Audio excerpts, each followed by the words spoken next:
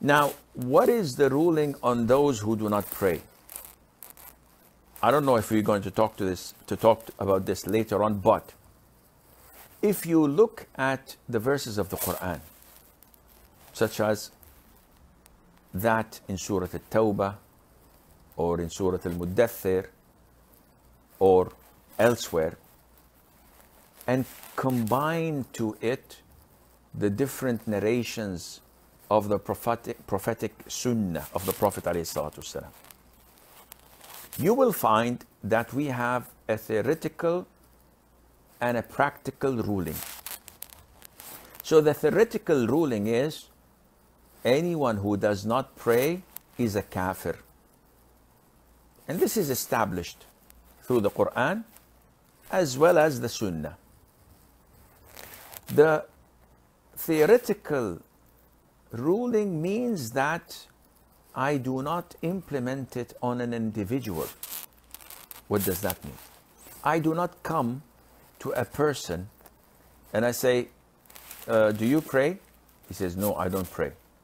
So I say, okay, 1 + 1 = 2. A person who doesn't pray is a kafir, and this individual does not pray this individual does not pray, then this equals he is a kafir. And this is totally wrong. Because in order to implement this practically, there are conditions to be fulfilled and there are obstacles to be eliminated. Without implementing this, we cannot say that an individual is a kafir. And this is why a lot of the sisters come to me and say, Sheikh, my husband abuses me, he batters me, he insults me, he doesn't provide for me. And I say, you have to weigh the consequences, weigh the pros and cons, because I don't want you to become angry or regretful after asking divorce. You have to be patient. I'll give him da'wah. So she, because she wants out of the marriage, she says, and he doesn't pray. So when I hear this and say, oh, what do you mean by he doesn't pray? He doesn't pray at all. She wants me to conclude that, oh, if he doesn't pray, then he's a kafir, then your marriage is void by default. People come to me and say, my father, he doesn't pray, not a single prayer, and I follow the opinion that whoever does not pray is a kafir. So he died. What should I do with the wealth he left? Because I will not inherit him. All of this is wrong. The default that individual is a Muslim. He claims to be a Muslim. He says he's a Muslim. All those around him acknowledge that he's a Muslim. The problem is, if you want to get him out of the fold of Islam, this is not for you and me.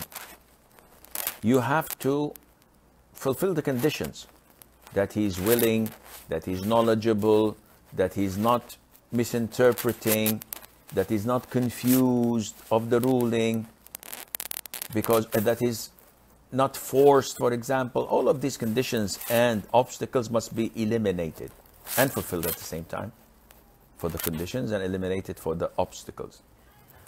And this is usually done by a panel of judges who would sit with the individual and say, Akhi, you don't pray. Say, yeah, I don't pray. I believe it's mandatory, but I don't pray. No, you have to pray because this is mandatory. Allah obliged you to pray, blah, blah, blah. He says, I understand, but I'm not going to pray. Now you're talking to a panel of judges. They say, put him in jail for 3 days. So every day, come and pray. He said, no, I believe in the obligation of prayer, but I don't want to pray. For 3 days, he's given a chance to show remorse and pray. Yet he's arrogant and he is insisting not to pray.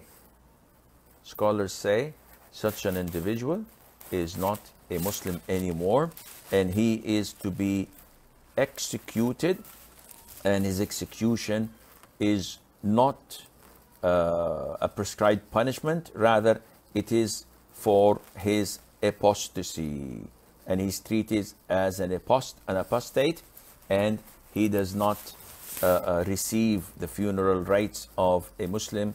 He's not washed, shrouded, buried in a Muslim cemetery at all. So this is something that we have to acknowledge and understand before going into what, as they say, shooting from the hip. Anyone that doesn't pray, we just simply say, khalas, he's a kafir, and we take him out of the millah of Islam.